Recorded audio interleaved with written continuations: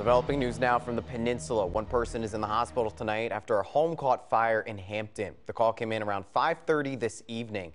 It happened on Moger Drive. You're looking at some pictures from the scene there and some video. Now, when firefighters arrived, they were met with heavy smoke and flames. Medics took one victim to the hospital. We're told a dog died in the fire. Investigators don't know an immediate cause of the fire and say it's under investigation. We'll bring you updates as soon as we know more.